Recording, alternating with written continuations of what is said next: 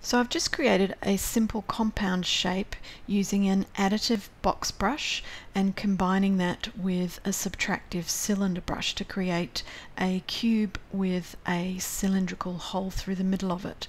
And now what I'm going to do is to convert that shape into a single static mesh. So to do that I need to select both of my brushes that are combining to create my shape. So I'm just holding down the Command key while I select both of them over here in the Scene Outliner. And then down here in the Details panel, I'm going to click this button that says Create Static Mesh. Then I'll give my mesh a name.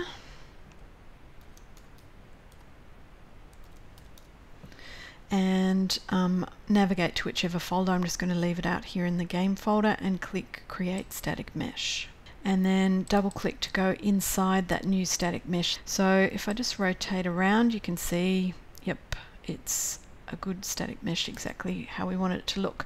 But they come in with no collision. So with the collision button selected, you go up here to where it says collision, and this is a pretty simple shape, so I'm just going to add a box simplified collision, but if you wanted to, you could add more complex ones by choosing one of these other options here. So that's given me a simple box collision outline around my shape. If at this stage you then apply a material to your object, it will look as though everything is now okay with the compound brush shape that you've created.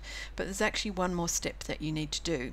If you build your lighting before doing this step, what you'll see is that your material will come in all dark looking. So double click on your shape in the content browser to open the static mesh editor. Then inside the static mesh editor you want to scroll down in the details panel to find the static mesh settings, and just click this little arrow to open them out if you can't see them. And you can also click these arrows to get more out of any section if it's collapsed. So the two parts that you want to change is the light map resolution. You want to set it to a power of 2 number, which most of the static meshes that come default within Unreal Engine 4 are set to 64. So I've just set it to 64. And then here you want to set the light map coordinate index to be 1. Once you've done that and you've built your lighting, the material that you've applied to your shape that used to be dark will now look normal.